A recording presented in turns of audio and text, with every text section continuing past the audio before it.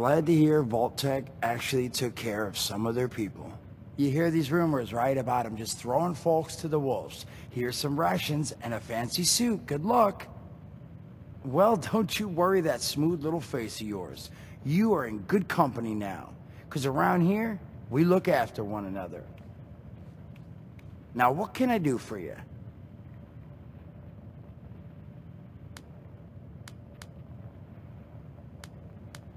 Listen, friend, you happen to be talking to the exact right person to fix your predicament. But if I'm gonna help you, I want something in return.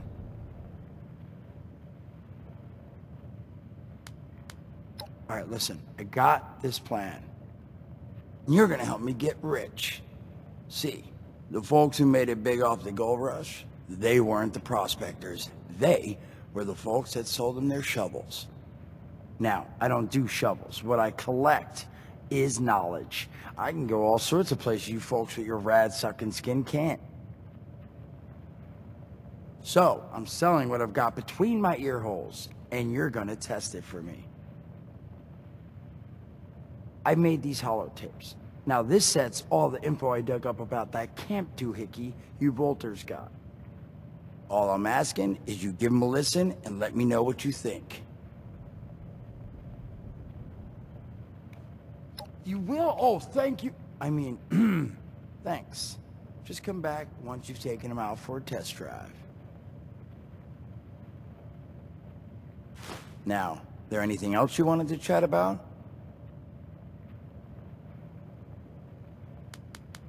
Some other time then.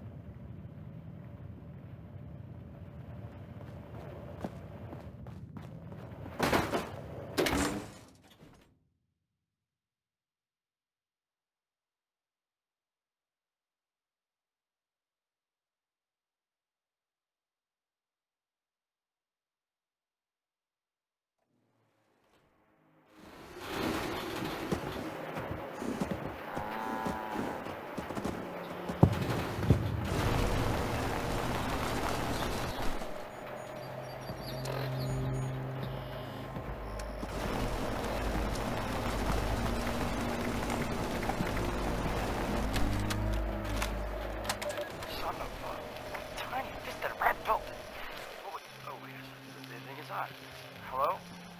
Hello. This is Mort McCoy. And welcome to the first of Headmaster Mort's EduTapes. Today we're talking about your camp. Now, former Vault resident or someone who killed a Vault resident, let's start off with the basics. Placing your camp. When plunking down your camp, CAMP, that's an acronym, for the first time, remember to... Remember to take the lay of the land. Consider the grade of the terrain, general defensibility, and proximity to your surroundings. Could that cliff edge be used to protect your flank? You bet your chops it could. Once you've found the perfect spot, it's time to move on to the best part of working with your camp. Construction! Construction can be an intricate process, so a steady hand and an eye for detainment, details, damn I had to get that one off. An eye for details are a must. You should take a moment to familiarize yourself with the camp's patented intuitive construction interface. But don't worry, we'll cover construction in gory detail in the next of Headmaster Mort's EduTapes. So long. Come on, what was that?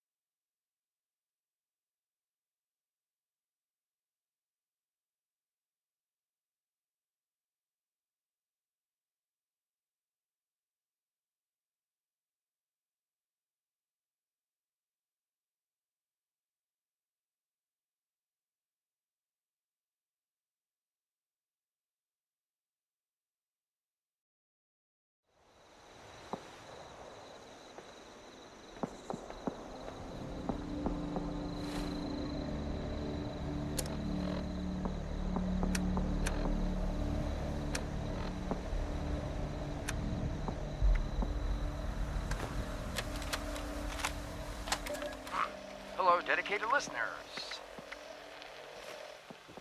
Welcome back to Headmaster Mort's EduTapes. Today, in this second tape, we are talking construction. Now, the first step of construction is... Wait, what? Is that soda? Soda's right? Wait, oh. Electing. First, electing what you're going to build. Once you've made that election, it's just 3 easy questions to construction success. 1. Is the location I've selected going to work for an object of the size and shape I'm building? 2. Have I read the schematics thoroughly? And 3. Do I have all the required materials too? Who the hell bled on my notes? Saul! If I find out it was you, you're gonna bleed on... Whatever. Short on materials? Loot the local junkyard, mills, and warehouses for parts. Missing a critical schematic? Your local vendors might have just what you're looking for. And on that note, this has been Headmaster Mort's EduTapes. See you again soon. Solomon, so help me, this better be Sam. Where are you hiding?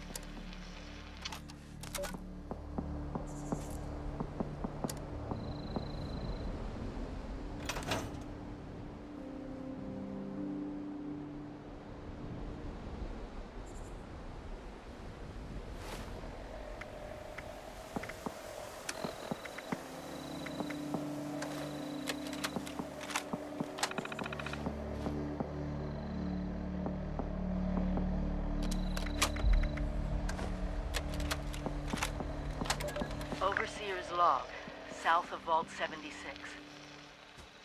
I knew this wasn't going to be the Appalachia I remembered, but... mutated animals, haywire bots, and... no people so far. We have to be ready to rebuild in... what I can confirm is... hostile territory. Fortunately, Vault Tech was prepared. You see this? The cooking station, the stash box, the workbenches, all built with the camp. You need a home base out there. The construction and assembly mobile platform is designed to give you one. Just add resources, planning, and a little elbow grease.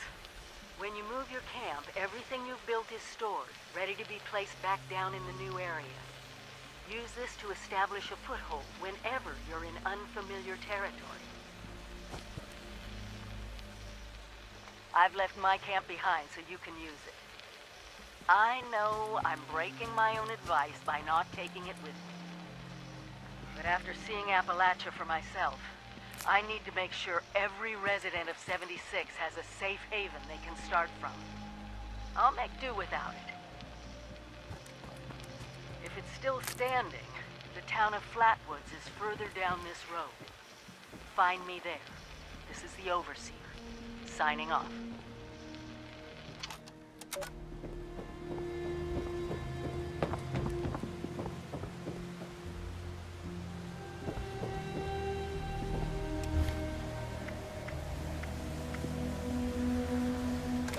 Overseer's log. Overseer's log, or should I say, direct communication. Because whoever is listening to this had the moxie to try to find out where I've gone. But I'm glad you did. Truth is, I need your help. I've been given a task and I've decided to break protocol and tell you what it is. Because if there's one thing I've learned in these past few years, it's that we need to rely on each other. There were 3 active nuclear silos in Appalachia before the bombs fell. They blew up the world before. We can't let it happen again. So we've got to locate and secure all of the silos. Or die trying. Hopefully the former. But it's been 25 years. I just don't know what we're gonna find out there. or where to start. My directive was to go to the nearest population center and assess the situation. I'll set up a camp on the way once I get my bearings. Find me.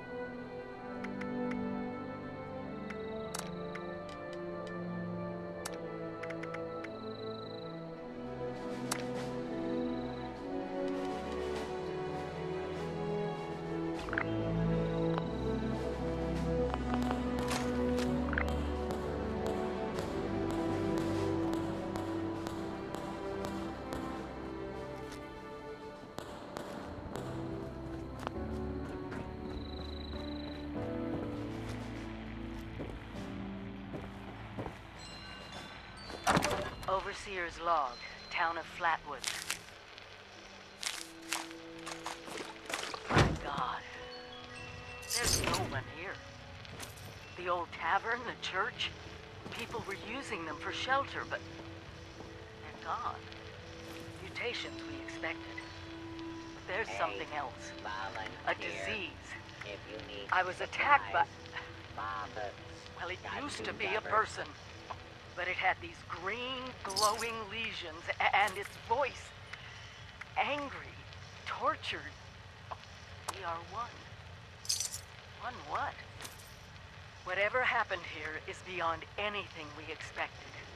And we expected a lot. A little luck, you'll do just fine out there. Before they were wiped out, the survivors called themselves the Responders. Looks like they were made of firefighters, police, emergency medical staff. They even have an automated system to teach people about treating water, food, Volunteer. survival. If you need supplies, I'm doing their tests, and you should got too. you covered. I know it's even worse than we imagined, but someone's got to know where the missile silos are and how to secure them. The Responders are the best lead we have. This is the Overseer, signing off. Here, why not grab a stim pack or two?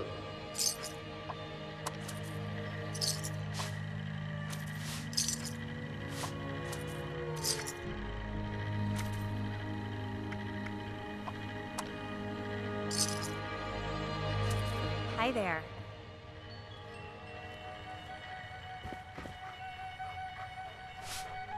Are you here for the responder training?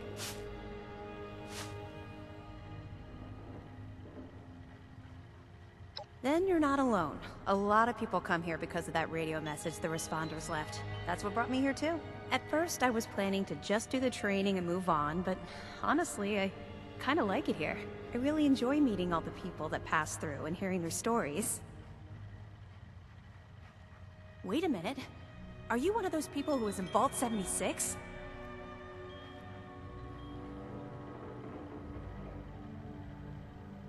I knew it!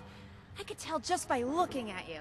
I've always thought that life in a vault must be so amazing, with the robots and all the machines and having everything you need every day.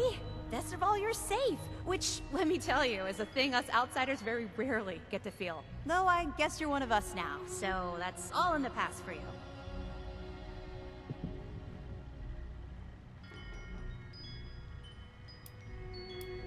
Go right ahead.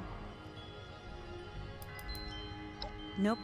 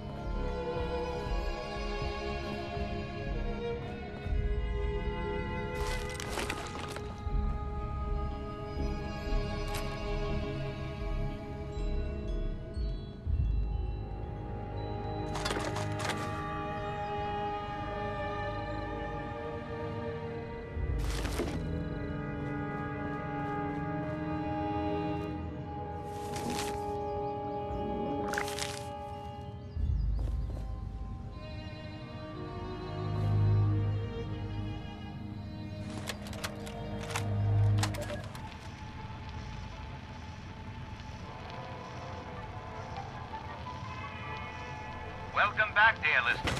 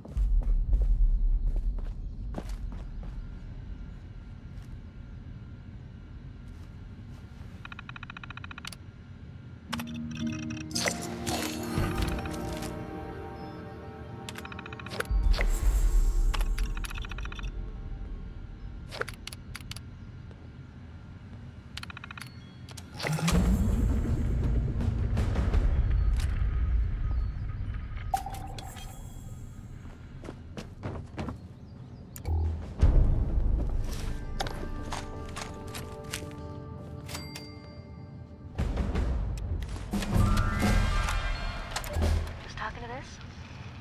Oh, yeah, am I loud enough? Okay. Hi. What do you want me to say exactly?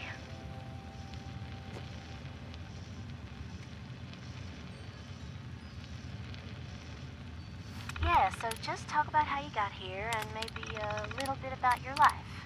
This is a historic document. Go ahead, Tabitha. Okay, so, well, thanks. Okay.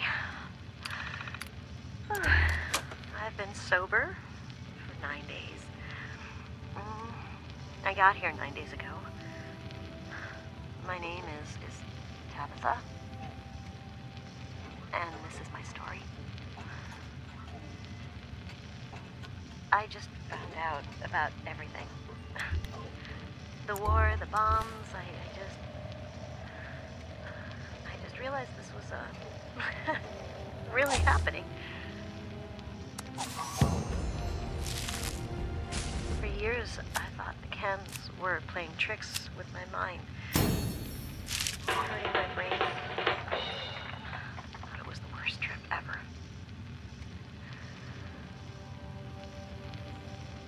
Every time I'd come out of my haze long enough to look for food, I'd find more chems and, well, they kept going.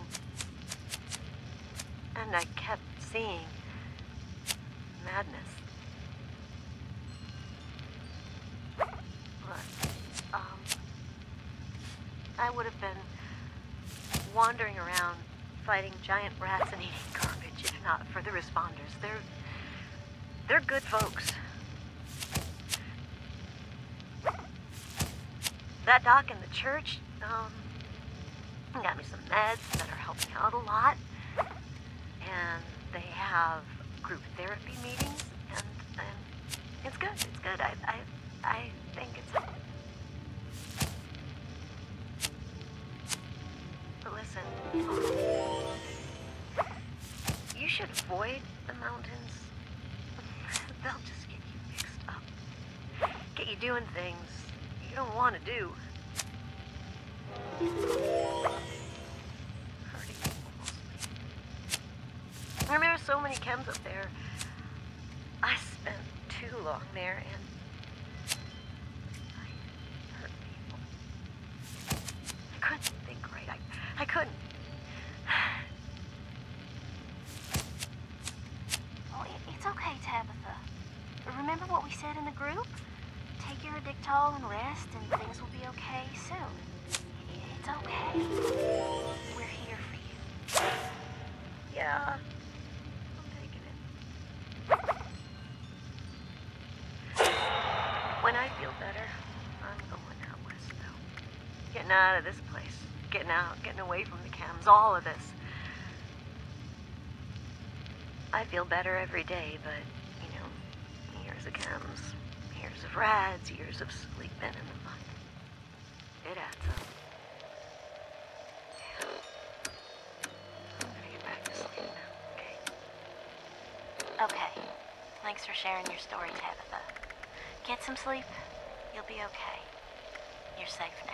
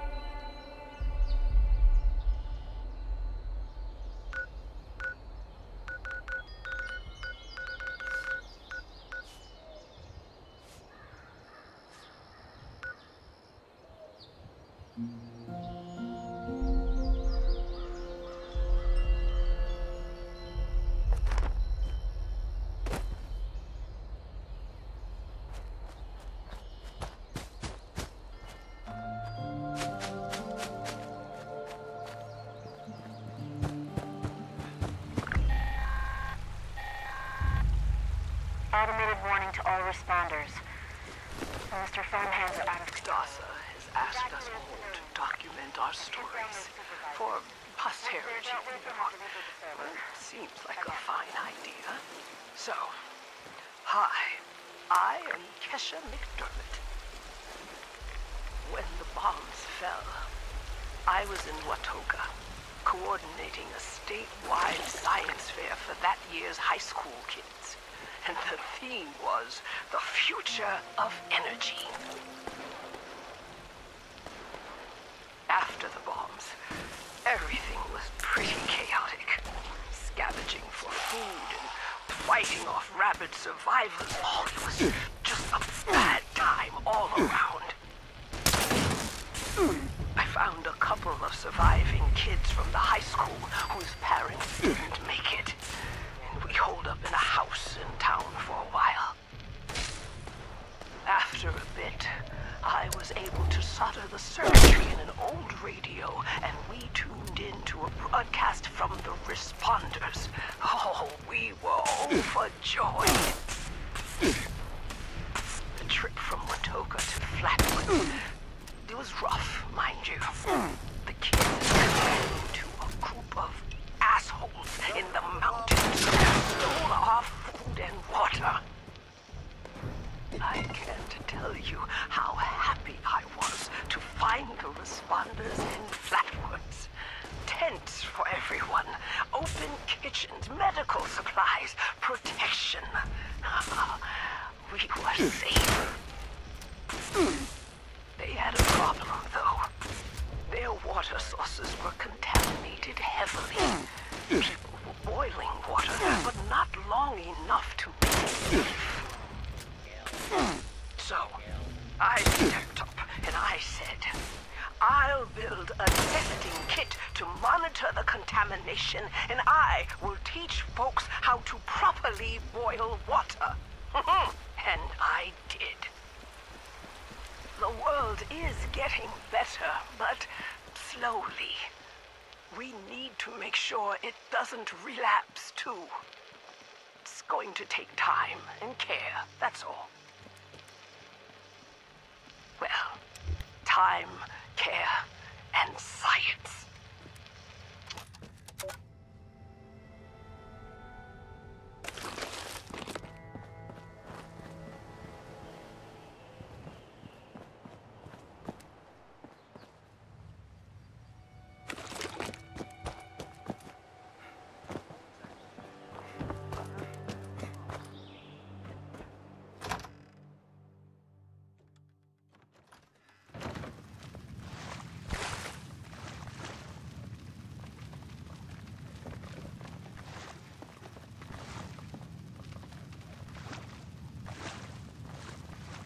Rich source of passion.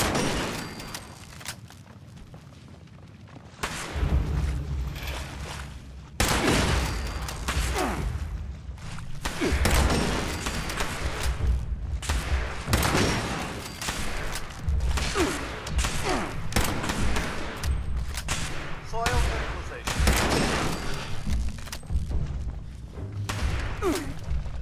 New source of composting.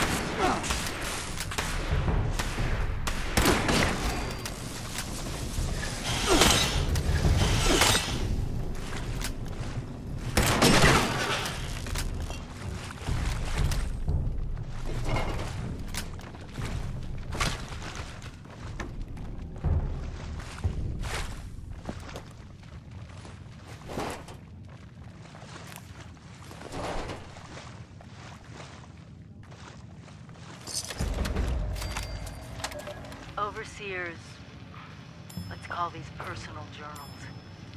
Not an official log, just something from me. The Agricultural Center, one of my first posts with Vault-Tec. I was so excited because I used to come to this same farm when I was a kid. I remember one year at the Autumn Festival, me running through the corn maze, going every which way, Mom and Dad yelling after me to slow down. Wasn't gonna happen. I guess I was always hitting life fast. Couldn't just be a pioneer scout, I had to make troop leader. Couldn't just be a good student. I had to have straight A's. God, I miss those early days. Just being a kid. The three of us, our simple life, our simple house. I wonder if it still stands.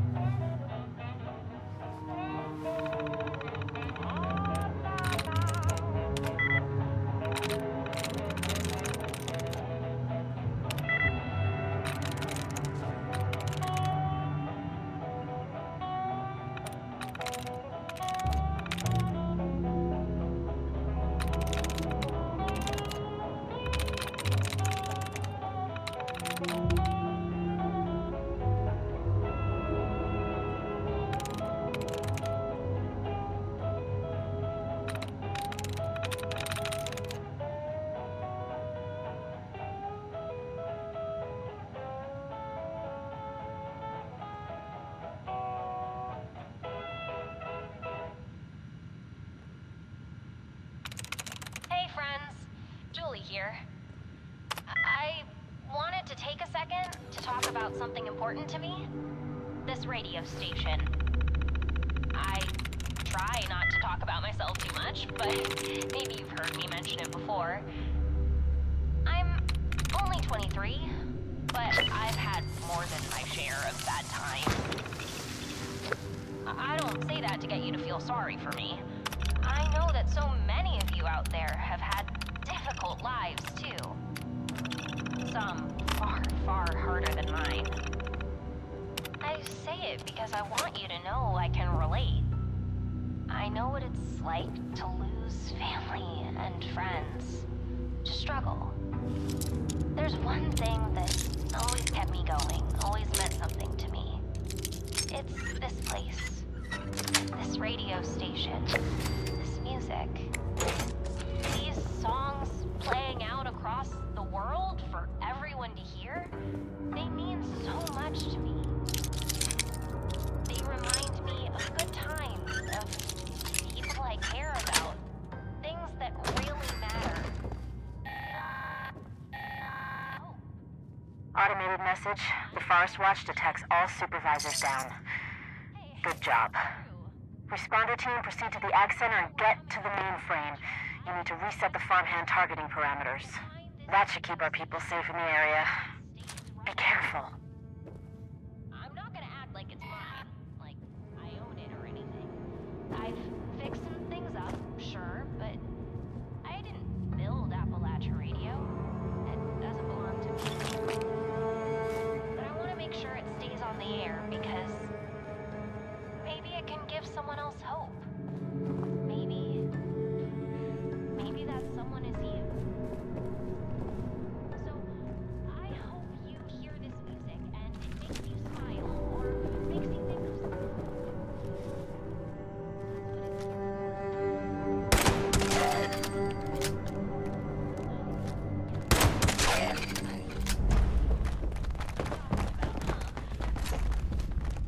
If you've been looking for a good break, get up and move. Here it is. If I can't dance, I got hands in my pants, my chin.